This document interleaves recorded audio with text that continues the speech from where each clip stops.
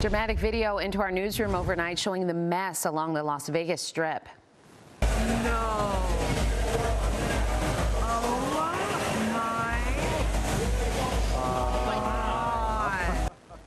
Yeah, this is at the Circa Casino, one of the newest ones in Vegas. You can see water pouring through the monitor screens and ceilings.